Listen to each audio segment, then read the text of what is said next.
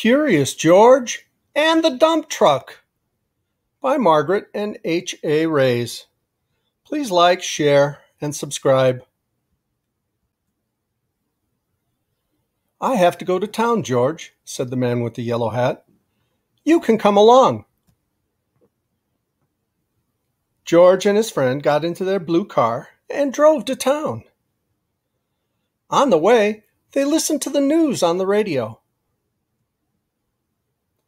There has been a robbery at Gilbert's jewelry store, the announcer said. The robbers were seen driving away in a red van.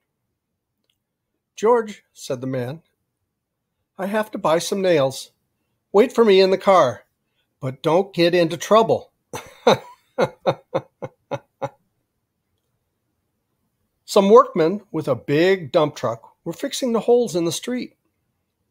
At noontime, the men stopped for lunch. George got out of the car and climbed into the truck. He was curious. What were all those levers? He pulled one after another. Suddenly, the truck began to dump. It dumped sand all over the street. The sand spilled over a lady in a flowered hat. Oh no! It spilled over a man with an umbrella. The people were angry. What's going on? They cried. Who's dumping all that sand? When the workmen returned from lunch, they saw the mess. Grab that monkey, one of them shouted. George was scared. Quickly, he ran up a telephone pole. No one could reach him there. The workmen began to shovel the sand back into the truck. Just then, a red van came around the corner. George heard a police siren.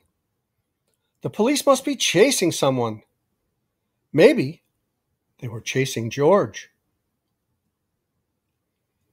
He climbed down and ran to the dump truck. He crawled under the seat, but his foot hit the dumping lever again. And all the sand was dumped. The sand pile was so high that it blocked the road. George covered his head and waited for the police to take him away. But the police were not after George. They wanted the men in the red van who had robbed the jewelry store. The police caught the robbers and took them away. Now, George came out of his hiding place. You were a bad monkey, one of the workmen said. Hold it, said the policeman. He helped us catch the robbers. You're right, said the workman. You're okay, George. Let's shake hands. That night, they were watching TV. A little monkey saved the day, the 6 p.m. news report began. And once again, George was a hero. Oh, well, I hope you like that story. As Tigger says, ta-ta for now. Love you guys. Thanks so much for watching. Bye-bye.